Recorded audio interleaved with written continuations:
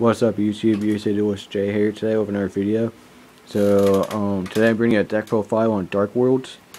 I haven't done Dark Worlds before, so according to extra deck is pretty bad because I don't really have much cards for the extra deck. But I'm using my tour guide mat because she represents Dark World. So let me show you. But first we'll start with the side deck. Because the side deck ain't nothing really special either. So for the side deck I have 2 Snowman Eater, 3 Battle Fader. Battle Fader, it's just for protection I guess. And also 2 Ducal, 1 Fabled Raven, 1 Dad, 1 Kaiku. And finally for the spells, 3 MST, 1 Burial from a different dimension, and finally 1 TT.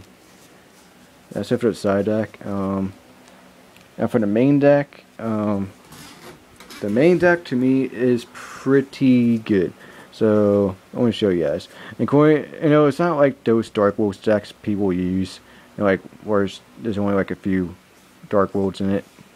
So here it is. So you run free Grapha, basically the main guy, the boss of the deck. You have free Snow. You discard, you get add a Dark World card to your hand. 2 Brow. I only have 2 Brow, I need 1 more. 2 Beige. Beige, he's pretty good because if you discard him, he can special summon him back from the grave. And also you have 2 Gold and 2 Silver. That's it for the Dark World part. And also for the last 2 monsters is Trans Archfiend. Very good card. You discard 1 Fiend monster, and this card gains fire and attack to the end phase. When this card is destroyed, sent to the grave, you target 1 of your banned dark monsters, add a target to your hand. So pretty good. And finally the last card, Tour Guide. And now for the spells, Aura of Darkness, and it's basically every card in here is dark.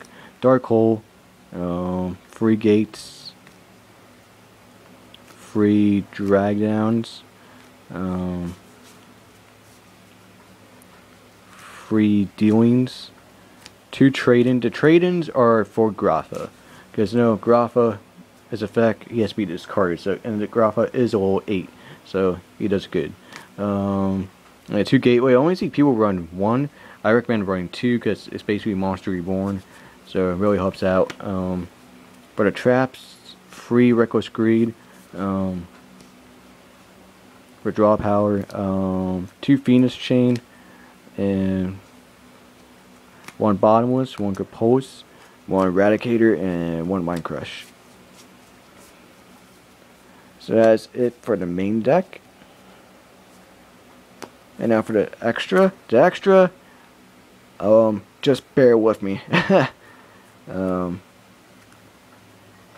But the synchros are for Fabled Raven, just in case I decide to side them in. Scrap Dragon, Crimson Border, and Ally.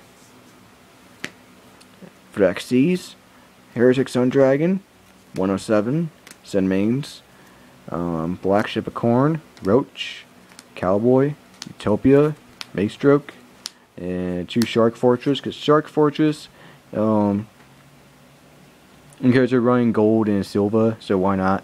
And you could do multiple attacks, so yeah. Like I said, the extra deck ain't really good right now, but yeah. All I'm missing for this deck is 1 more Brow, and that's pretty much it.